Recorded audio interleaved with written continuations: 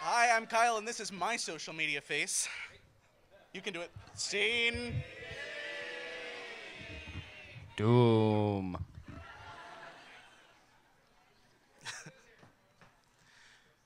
Friedrich Nietzsche, born in 1844, was a German anti-fascist philosopher. You doing okay? Philosopher, philologist, philanderer, and a man who felt that all of us, as cool as we are ultimately pointless motherfuckers. One of the fathers of modern thought, inspirer of modern memes, owner of the best or worst mustache ever, depending on your sexuality. And most importantly, the man who taught us that, yes, God is definitely dead. If you're not already intimately familiar with them, in which case, I'm sorry, I would like to introduce you to the suicide meme. Now, I'd like to take a break. This is Nihilist Arby's. This is the best thing to ever happen to Twitter. It's an account exclusively dedicated to Arby's ads, and it's the only reason I've ever been to Arby's. Now, thank you. Suicide memes are Nietzsche's metaphorical grandbaby. They have taken not simply his thought, but in fact his life, and distilled it. They have perfected it until we arrived at this. A suicidal kitten contemplating when his worthless, fuzzy little life is going to end. Me too, thanks. So why does any of this matter? Well, it doesn't, and that's kind of the point. I could talk about his life's work, but the dumbass just died anyway, so let's talk about his legacy. So what does this mean? What is nihilism anyway? Let's take it from Nietzsche's own work, The Will to Power. A nihilist is the man who says of the world as it is, that it ought to not exist, and that the world as it ought to be, that it does not exist. According to this, existence, action, suffering, willing, and feeling, has no sense. In short, everything is awful, and the few things that aren't awful are pointless.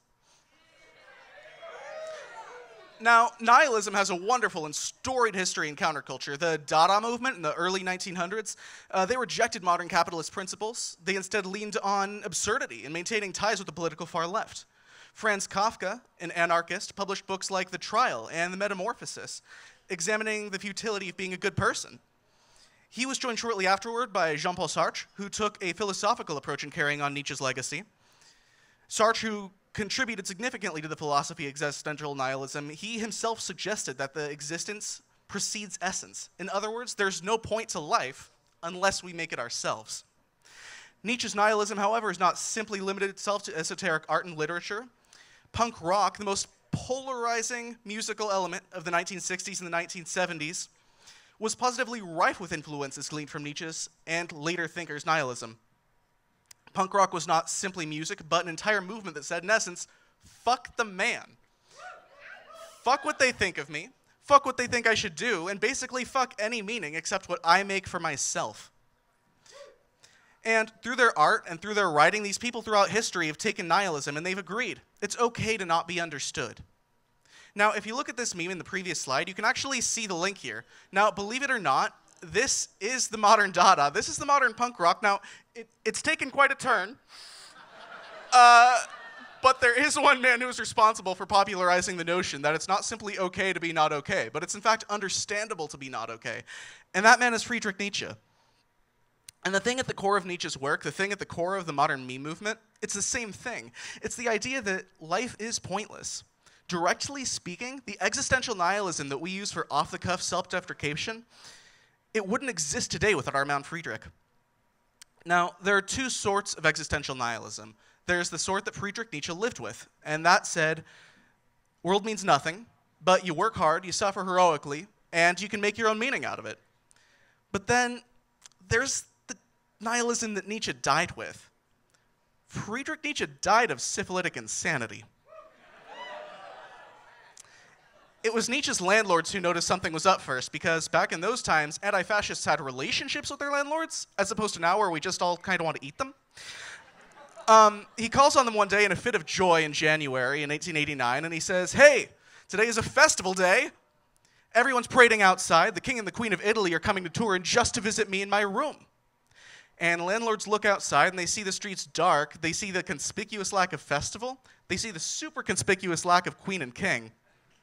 And it's at this point they begin to suspect Friedrich is off his fucking rocker. So the shtick had been going on for a few days when the landlord looks outside yet again, and this time he sees Nietzsche himself being hauled by two guardsmen, followed by this time an actual parade of interested onlookers. Apparently, as legend states, Neitzsche had seen a horse being flogged in public and had heroically thrown his arms around the neck of the animal in order to save it. Now, this had naturally gotten him taken into custody, only to be released when the landlords, in yet another incredible and weird showing of a landlord giving a shit about their tenant, agreed to get Friedrich some mental help. Now, unfortunately, in those times, mental help was hard to come by, unlike today. Today we have not simply therapy, but home therapy, in the form of Nietzsche's aforementioned grandchildren, his legacy on the internet, suicide memes. Now, according to a recent article in The Atlantic, suicide memes may actually be therapeutic. There have actually been multiple studies in recent years stating that memes regarding suicide may in fact be therapeutic. Incredibly ironically, the one thing keeping me from dying is talking about how fucking much I want to die. Tonight they let me in front of a crowd to talk about it, and that might keep me alive for another couple weeks, who knows? And through the, why? Now, according to April Foreman at the American Association of Suicidology, this is the writing of a new social script. Sharing these memes is a way to reach out for help for those afraid of taboo.